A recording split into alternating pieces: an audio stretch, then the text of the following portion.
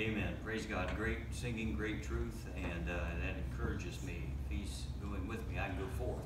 Amen. And if He's not, we better stay at home, huh? Yeah. Please take your Bible and turn to the book of Hebrews, chapter 1. Hebrews, chapter 1.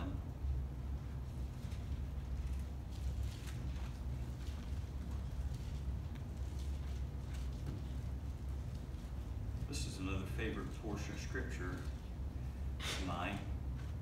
Hebrews chapter 1.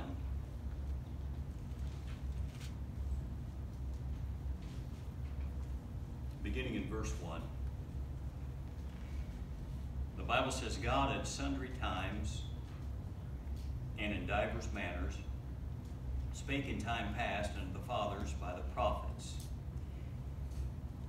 hath in these last days spoken unto us by his Son, whom he hath appointed heir of all things, by whom also he made the worlds, who being the brightness of his glory and the express image of his person, and upholding all things by the word of his power, when he had by himself purged our sins, sat down on the right hand of the majesty on high, being made so much better than the angels, as he hath by inheritance obtained a more excellent name than they.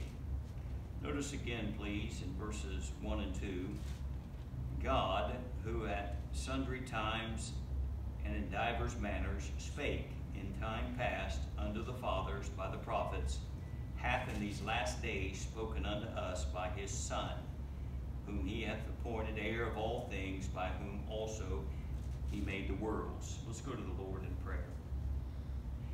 Dear Heavenly Father, we call upon Thee tonight, thanking You for the Word of God that we have just read, for the songs that have been sung, for the fellowship that we've enjoyed, simply for being able to be in church this evening and giving us the wherewithal to be able to be here.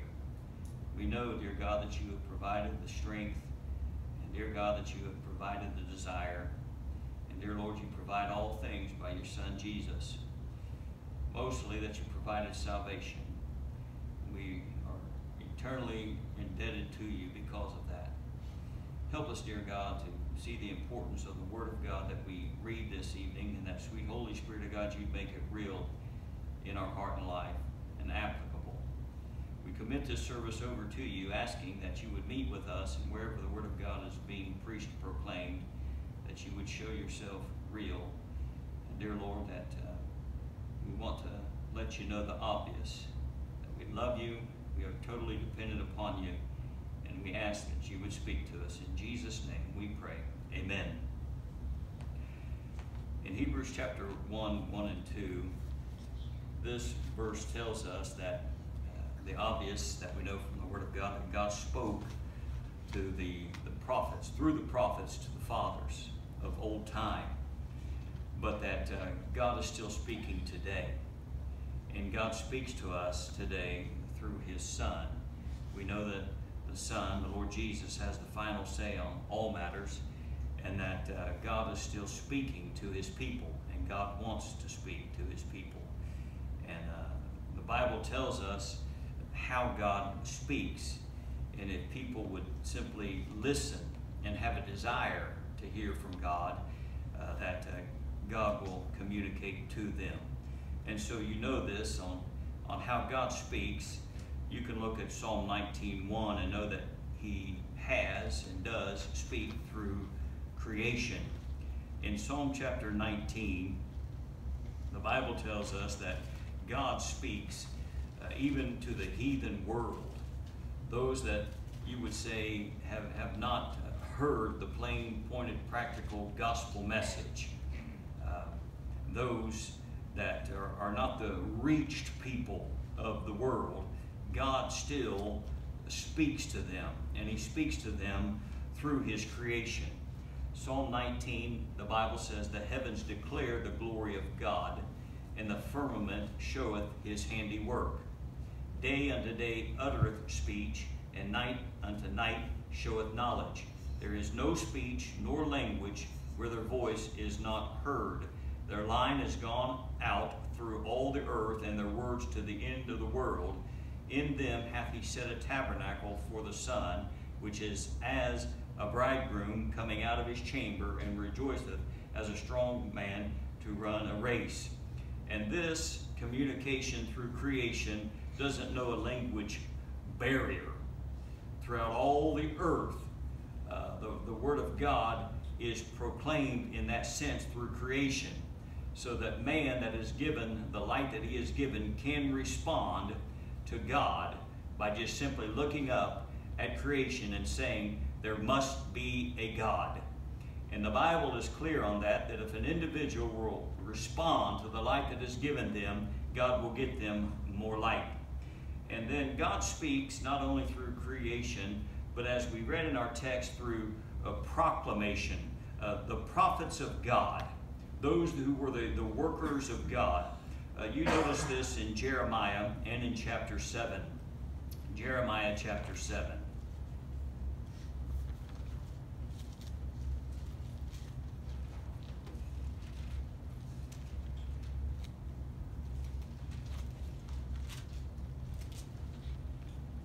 In Jeremiah chapter 7 and in verse 25, the Bible says, since the day that your fathers came forth out of the land of Egypt unto this day, I have even sent unto you all my servants the prophets, daily rising up early and sending them. Yet they hearkened not unto me, nor inclined their ear, but hardened their neck. They did worse than their fathers. Therefore thou shalt speak all these words unto them, but they will not hearken to thee. Thou shalt also call unto them, but they will not answer thee. This is God giving instructions to the prophet Jeremiah, telling him that since they came out of Egypt, that God has sent unto them the workers, the servants, the prophets of God, and speaking and preaching to them, basically in dropping their idols, stopping their sin, their iniquities, and turning back to God. But through it all, the Bible says that God says they won't hearken. And yet God still keeps the word of God going out through the prophet. And he tells Jeremiah this, that I have done this, and now this is the word that I want you to still speak to them, but these are the results that you're going to get. And the results are going to keep getting less, child of God, as you see the day approaching. What's the day? The day of the return of the Lord Jesus Christ. Evil men and seducers do what? They wax what? Worse and worse. Deceiving and being deceived. But it doesn't mean that the preaching needs to stop, that the proclaiming of the Word of God needs to stop. It needs to keep going on through proclamation. God speaks through creation and proclamation, and then through revelation, the very Word of God, that heaven and earth shall pass away, but my word shall not pass away. You got a copy of it, black ink on white paper. You have the completed revelation of God. There is no more. You don't add to it. You don't take away from it. You have the complete canon of Scripture. You notice this familiar passage of Scripture, Deuteronomy chapter 29. And in verse 29.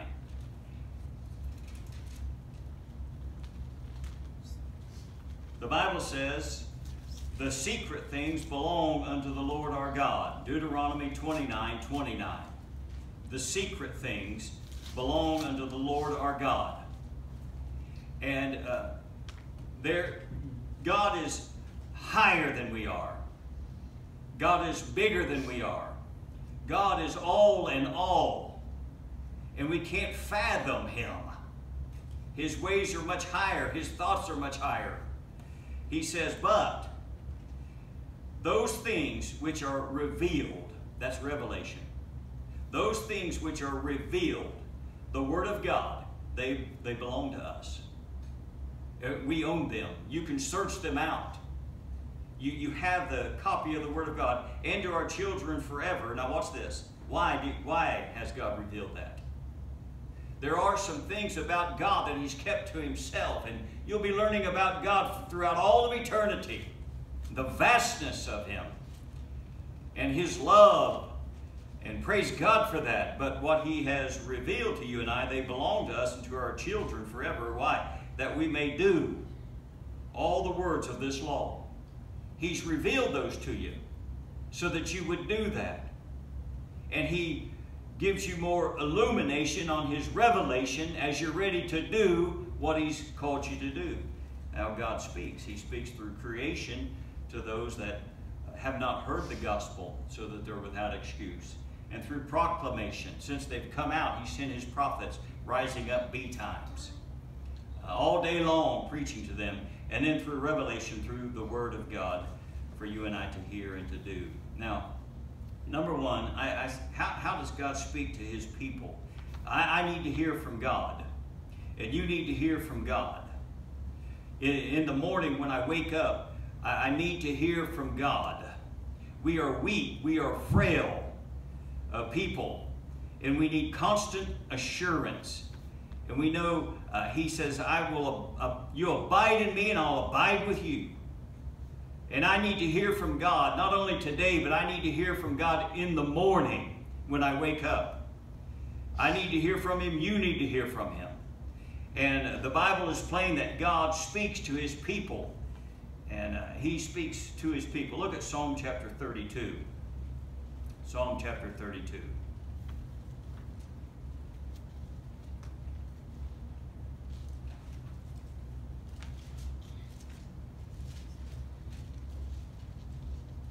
In Psalm chapter 32,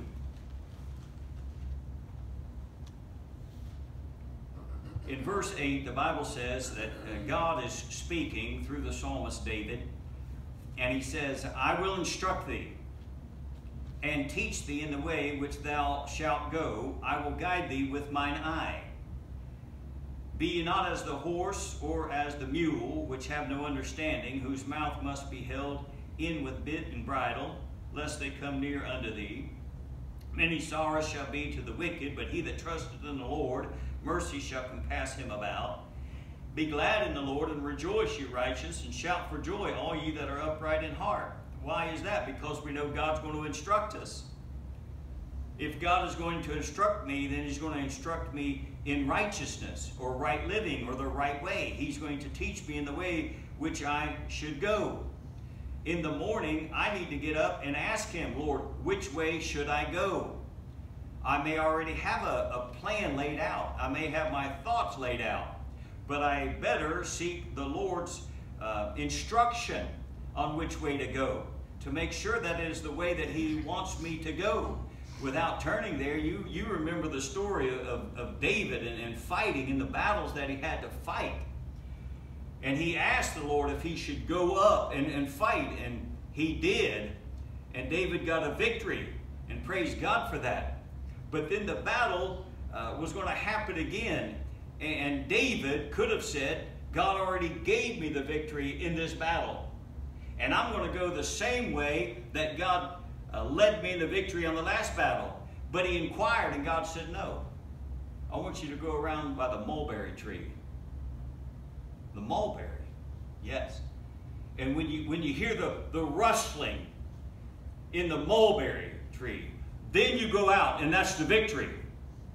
Now that is speaking in a voice from God in direction, where you get up tomorrow and it may be the same thing that you ought to do, you know to do, and I'm going to go do that same thing, but I first inquire of God, which way would you have me to go today, Lord?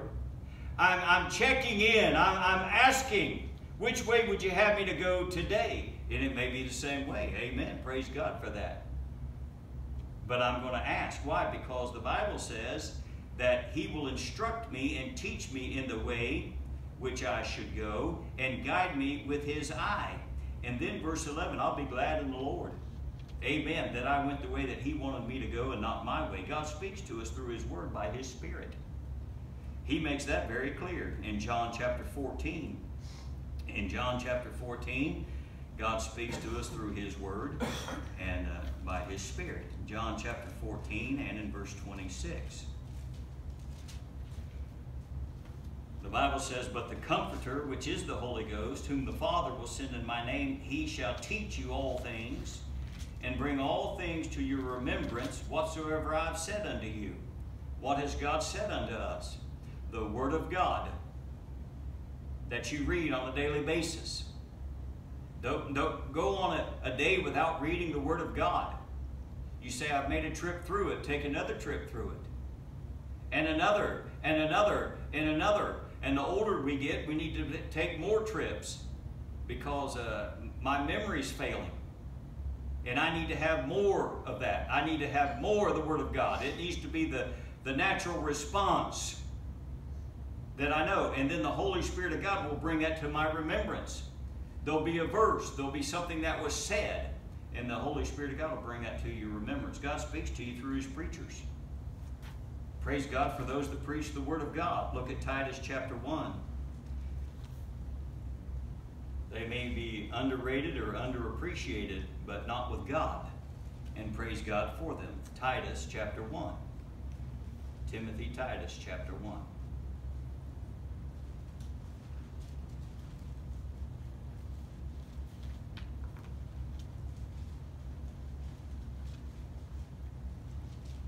In Titus chapter 1, I want you to notice verse 3. But hath in due times manifested His word. Manifest means to bring about. It means to make visible, to make real to you. It was manifested. Manifested. In these times, God manifests His word that He's spoken to us.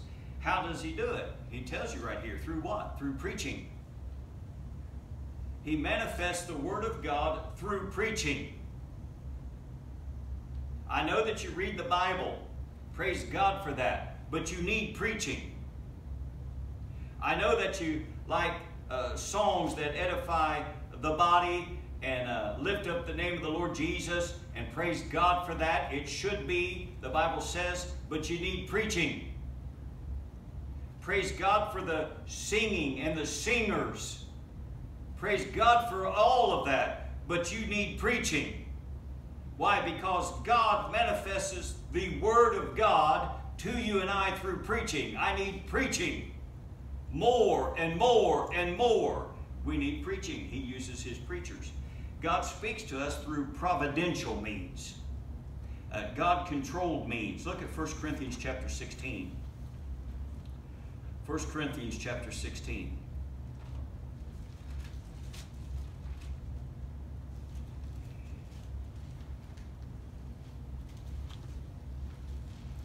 First Corinthians chapter 16. Verse 8. But I will tarry at Ephesus until Pentecost. Why is that? Well, because of a providential means.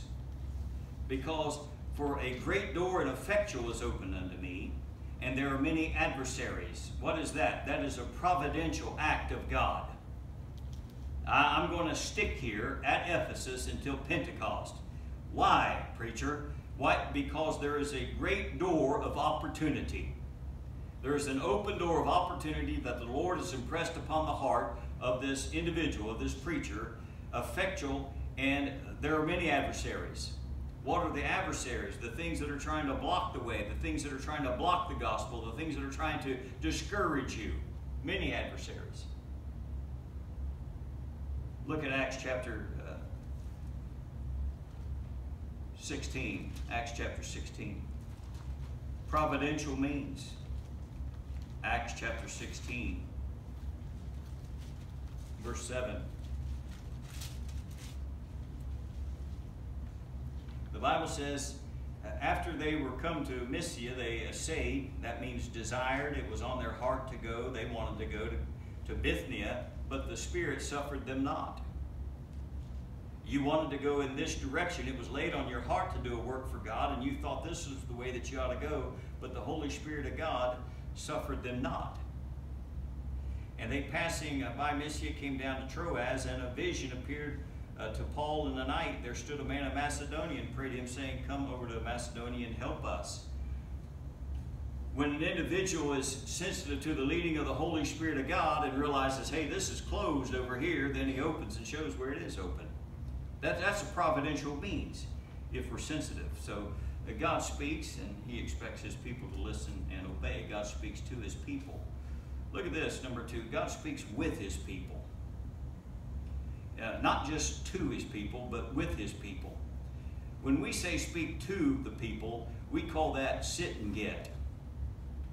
In other words, like in education and so forth, we call that sit and get. That the student sits there and they get whatever that the teacher is giving them. They get that. But this becomes a little bit more personal. God speaks with his people. In 1 John chapter 1,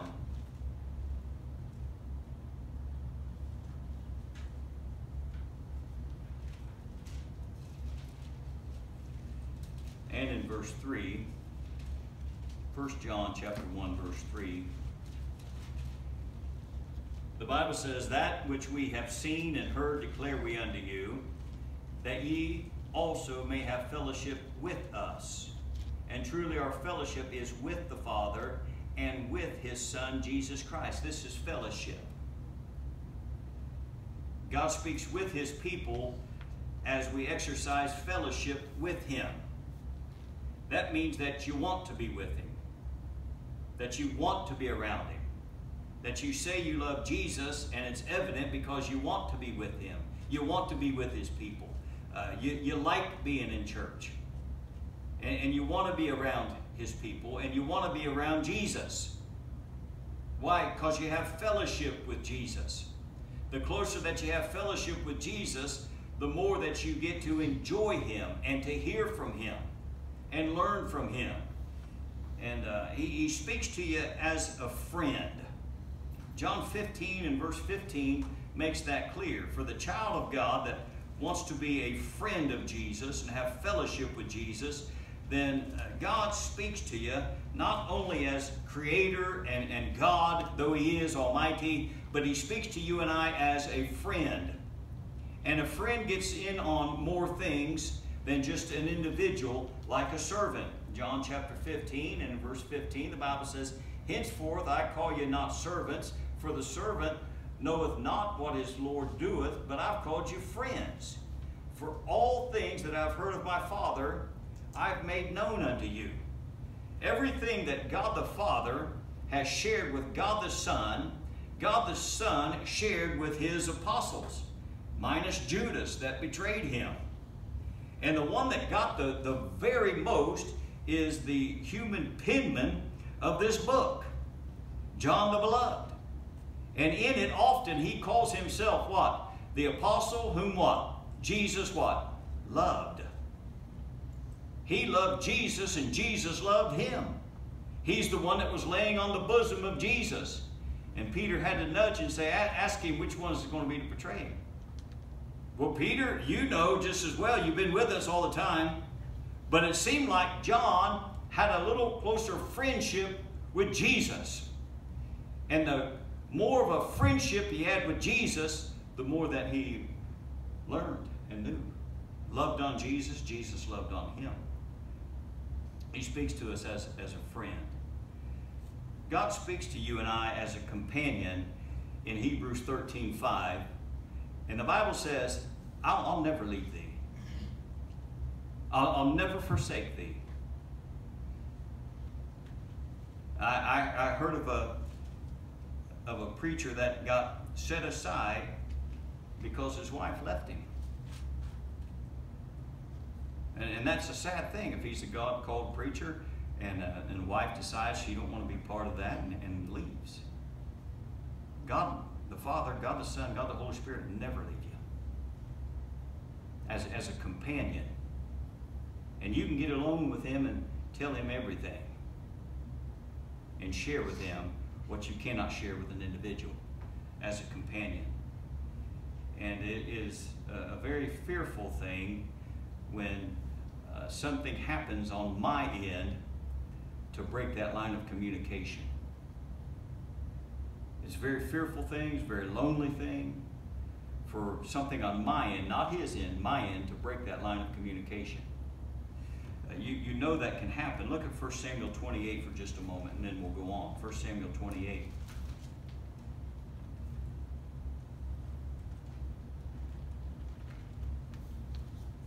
1 Samuel chapter 28,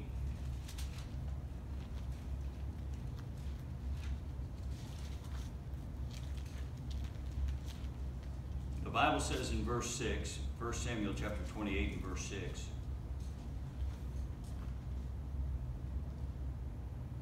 "And when Saul inquired of the Lord answered him not, neither by dreams, nor by Urim, nor by prophets." When Saul inquired of the Lord, I believe that at that moment in time he was serious about inquiring of the Lord because the enemy was there very present. And he inquired of the Lord of what to do. The Lord didn't answer him. The line of communication was broken. And you know why. You know the story of Saul, that he had partial obedience, which is disobedience, and to obey is better than sacrifice. But when you and I would look at that, we would say, well, the man did go out and fight, and all they did was bring back some animals and so forth, and the Lord cut him off from being king. Cut off the line of communication. That's a fearful thing. When is the line of communication getting cut off? It's when you open up the Word of God and you read the Word of God, but you're not getting anything. You come to the house of God and the preaching of the Word of God, you're not getting anything. That's losing a line of communication. Your mind is more set on something outside than what's going on inside. You want to sit down for a 10-minute devotion and get something from God, and you don't get anything from God because you're really wanting to close the book and get out the house and get going without waiting for the instruction. Or you come to church and you're more interested in getting out of church than getting what God would have you from church. You're getting into dangerous territory of not getting what God would have for you. You're endangering the lines of communication. And Saul here has now broken the line of communication. And if that happens, what happens is it could get worse if there's not a repentance and a resetting. Saul went from this as bad to worse with the witch of Endor, and it's a fearful thing. And so God does speak to his people, and God wants to speak with his people. And then here's last. I said how God speaks, it's obviously through creation and proclamation through the prophets and revelation through the Word of God. And he speaks to his people. It's kind of more in the sense of maybe a church setting, a teaching setting, a preaching setting, where the Word of God is opened up and the preaching goes on.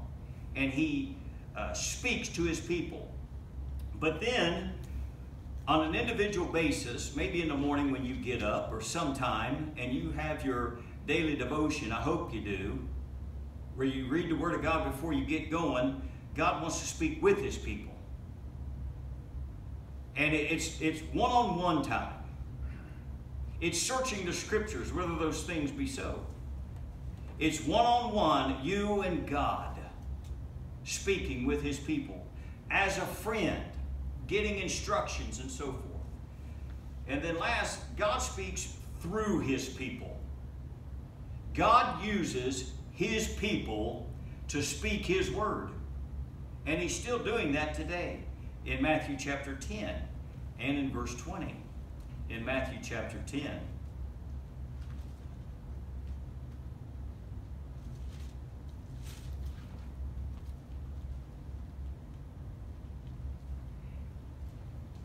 In Matthew chapter 10 and verse 20, Christ is sending out the apostles to preach. And I understand that he sent them first to the house of Israel, and then there were the 70, and they went out and preaching everywhere and so forth, to the Jew first and also to the Greek. And in verse 20, the Bible says, "For it is not ye that speak, but the Spirit of your Father which speaketh in you."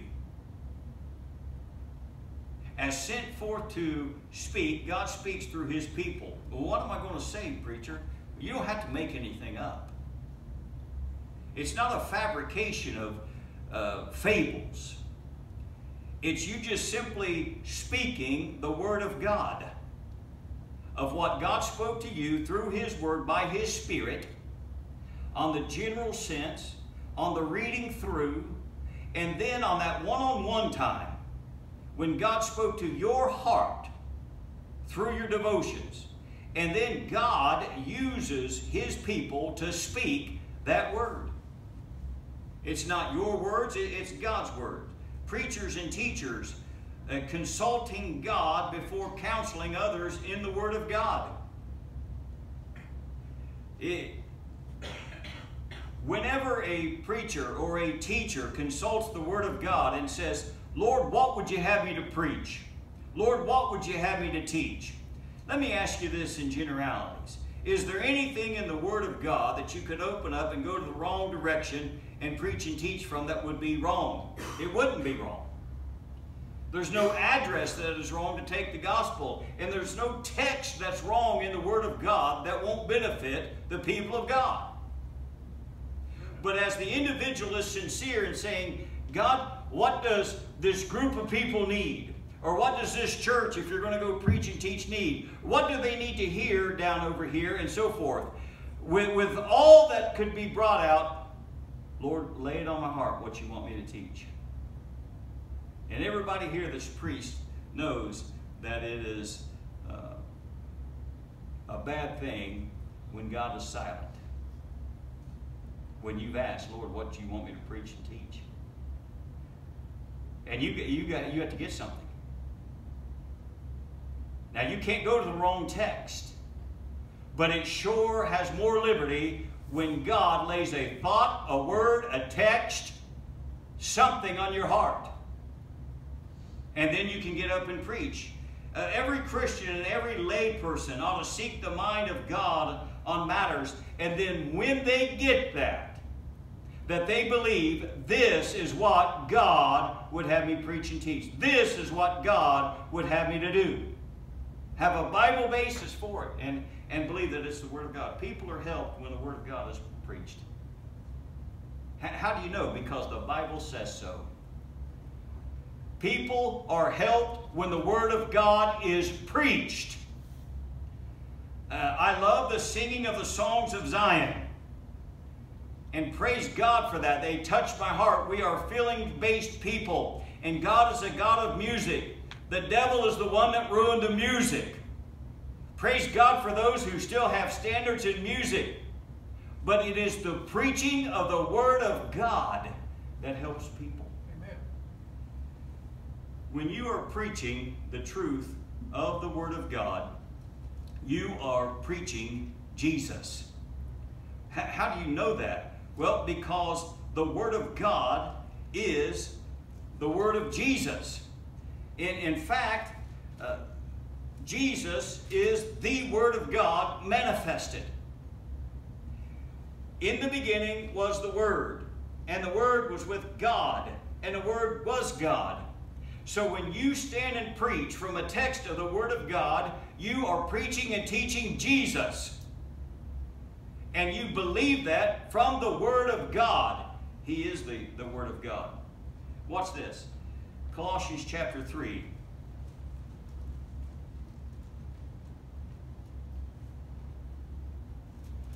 The reason that the devil fights you from picking up the Bible is because you're getting the Word of God.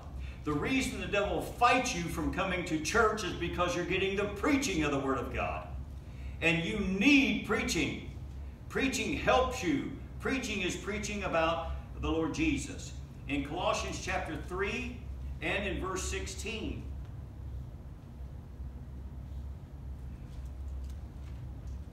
The Bible says, "Let the word of Christ dwell in you richly in all wisdom, teaching and admonishing one another in psalms and hymns and spiritual songs, singing with grace in your hearts to the Lord." But now wait a minute. Let the word of Christ dwell in you richly in all wisdom, teaching and what? Admonishing.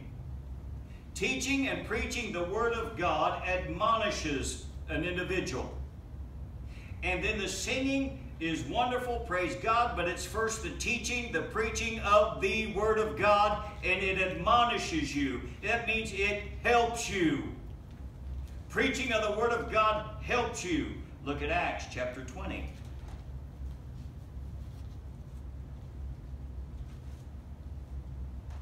In Acts chapter 20, not only is the preaching of the Word of God admonishing to you, to help you, in Acts chapter 20 and in verse 32, the Bible says, "And now, brethren, I commend you to God and to the word of his grace, which is able to build you up, to give you an inheritance among all them that are sanctified," or all of them that are set apart, or all them that are saved. They get an inheritance. "I commend you over to the preaching of the Word of God." I commend you to the word of his grace. The Word of God. What does it do, preacher? It builds you up. Everything is meant to tear you down. Everything on TV tears you down. Everything in the world is confusing. Everything on the internet tears you down. Everything that you get out there in the marketplace and you see, it tears you down. But the Word of God and the preaching of the Word of God is able to build you up. And it has an inheritance among all those that are saved. Preaching of the Word of God. It's power. It is able to build you up where someone else can't build you up. Something other than the Word of God can't build you up. Man, when you're feeling lower than a snake's belly, you better be in the Word of God. It will build you up. When maybe family and friends won't build you up, the Word of God will build you up. And if you're counting on somebody else to build you up, you're going to be in for a sad awakening and a sad surprise. It's the Word of God that will build you up. Now watch this, and I'm almost done. 2 Timothy 4:2. 2 Timothy 4:2.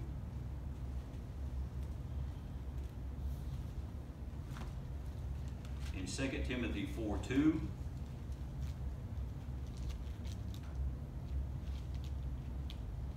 the Bible here is the Apostle Paul that is parting off the scene.